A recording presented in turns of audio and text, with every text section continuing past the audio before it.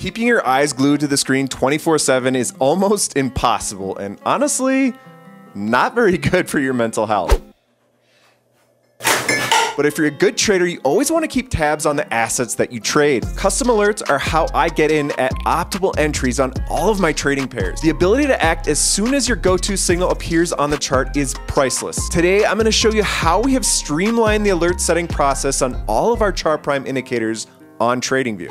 First, put any chart prime indicator on your screen, then click on the settings icon. Scroll down to the bottom of the settings panel and you will see all of the available alerts. Simply click on the alert that you would like to use. Once the box is checked, head on over to the right-hand side of your screen and then click on the alert icon.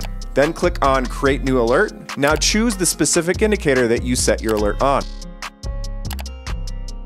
Next, you can name this alert to match the alert that you selected in the settings panel. Click Create and you are all set. You'll now get an alert anytime your chosen signal appears on the charts. One of the advantages of the infinite alert system is that you can check multiple boxes and only have to set one alert. TradingView will still alert you when each individual condition is met. You can choose to receive these alerts in a variety of different ways, whether it be text or email or on TradingView itself. If you think of any alerts you would like to see added to our trading suite, make sure you drop a suggestion in our feature request channel on Discord. We really make a big effort to try and implement as many of these feature requests as possible. Not only are these alerts great for getting you into trades at the most opportune moments, but if you are into making your own trading bots, these signals can be used as deal start conditions. That's all I got for you today, guys. Remember to keep your charts primed and always use a stop loss.